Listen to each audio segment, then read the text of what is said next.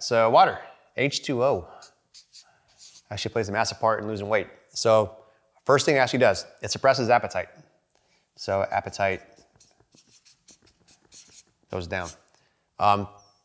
So when I was in the Army, I spent 6 years in the Army. I went to basic training in Fort Leonard Wood, Missouri, at 18 years old. And we had a lot of people that needed to lose weight, two paths in basic training. So they had everyone drink 2 cups of water before they ate anything.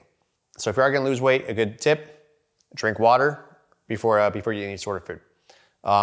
If I remember correctly, so 1 cup can take out 63 calories per day. You're having 3 cups, 250 calories. Same thing too, the reason why people get hungry is usually your stomach gets empty, and so it sends a basic signals to your brain, tells you, hey, I'm hungry, so I'm empty, so it makes you more hungry, right? It actually kind of helps fill up your stomach. It saturates all the food, makes you more full faster. So H2O, water, is great when it comes to losing weight. Same thing, activity levels actually go up. Give you another example here.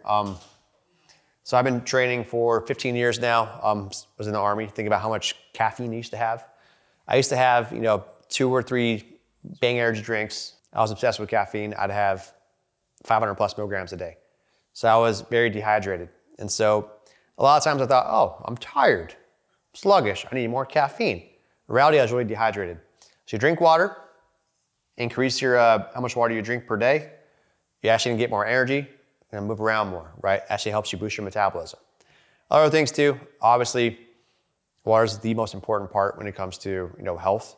So water helps with all the other functions too, helps with your liver function, kidney function, brain function, makes your blood less viscous, so you're gonna be more healthy. On top of that too, so it helps just remove waste. So as you drink more water, helps release and get rid of toxins, help flush everything out. So you're just more healthy anyways. Good goal is half of your weight in water, okay? So like I said, use me as an example, 200 pounds. I should be shooting for 100 ounces of water a day. I try to wake up, first thing I do, drink a cup of water.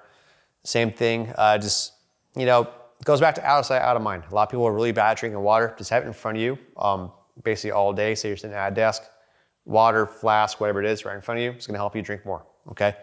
That being said too, going back to nutrition. So you really wanna try to avoid sugary drinks. So you don't wanna have, Dr. Pepper or soda or stuff, because it's very calorie dense, very palpable, very easy to get a lot of calories in.